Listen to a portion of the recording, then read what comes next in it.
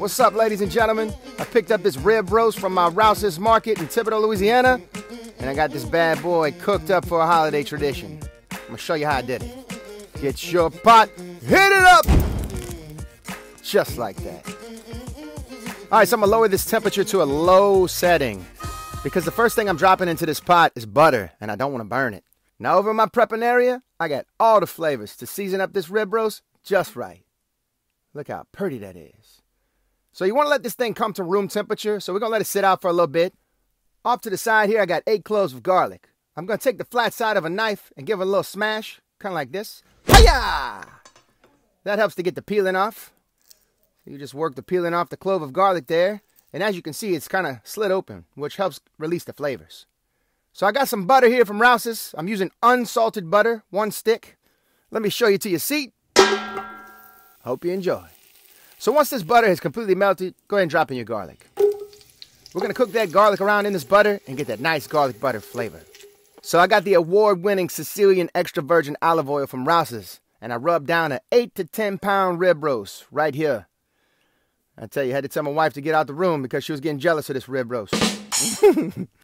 So the kosher salt acts like a really good brine for this thing. You want to make sure you use kosher salt, not table salt.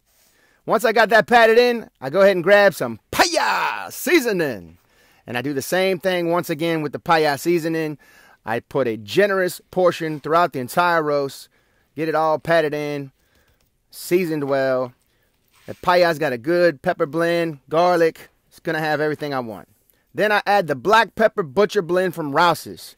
This is what's going to create a really good crust on the outside of the rib roast. And don't be alarmed by spice here, all right? There's a lot of fat on this thing, so that's going to help tone it down.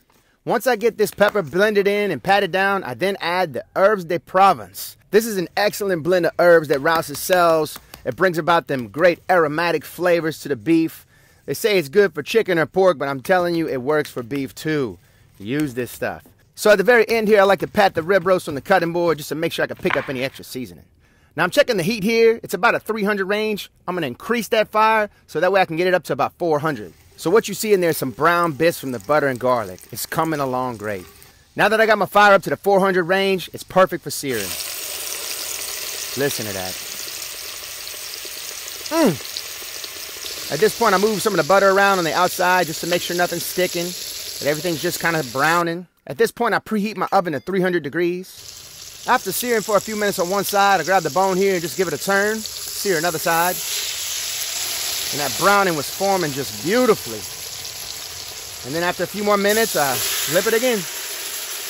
Whoo, man, look at that. So I took some of the butter here and ladled it over the rib roast, just to get some of them juices flowing into this thing.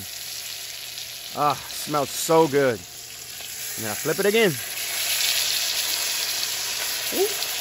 Gotta be careful, man. This thing's hot. Ladled in some more butter. And then turned it once again.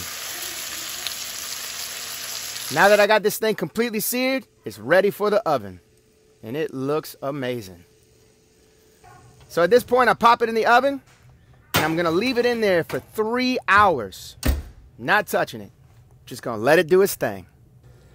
Now this buttery, browned up goodness, I'm going to add 2 sliced up onions. And we're going to cook this down in here. This pot is full of flavor right now.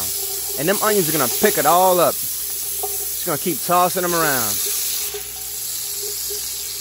Now, some of this might look dark to you guys. Like this might look a burnt garlic right here. But look at it in the light. It is brown. I'm telling you, it's all browned up goodness in this pot. So after sauteing for about 5 minutes, I add some red wine.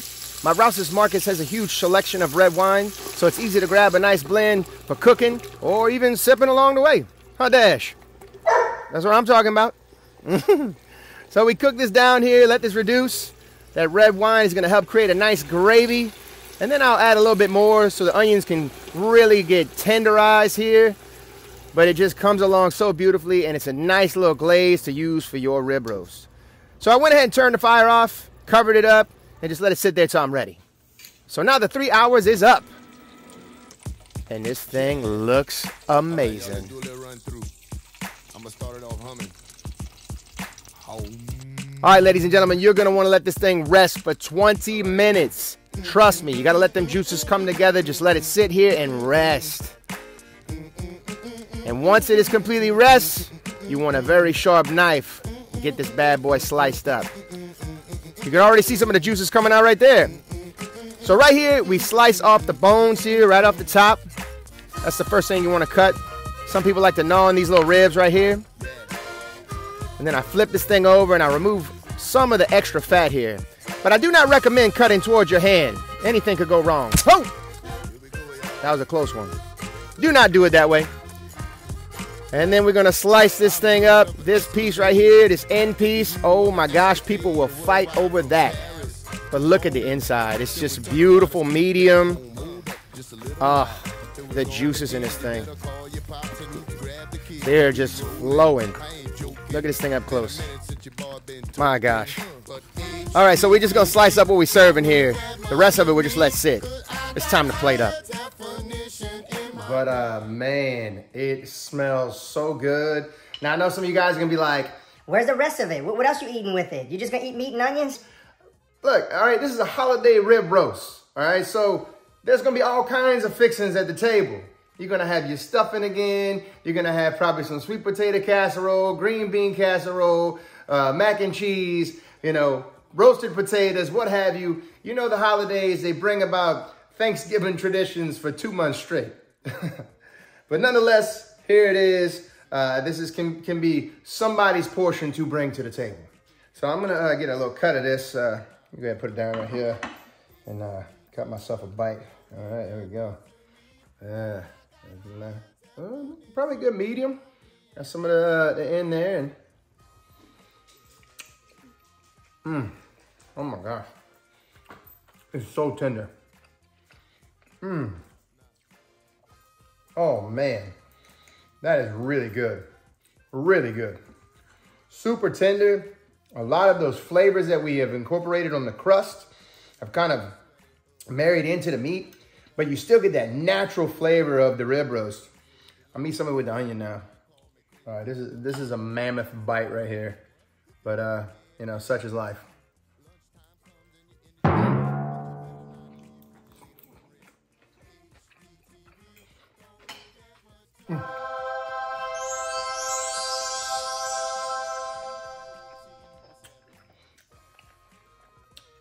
That is so good.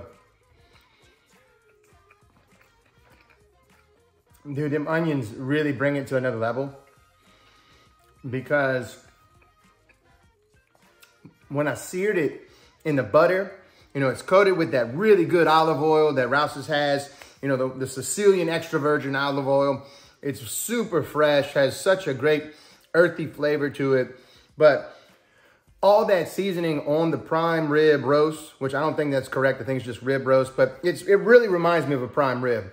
But on the rib roast, all that seasoning cooked into the butter, you know? So you have the garlic, you have the seasoning, you got the natural flavors of onions, and it just gives your rib roast that extra bit of flavor with the natural juices of the meat.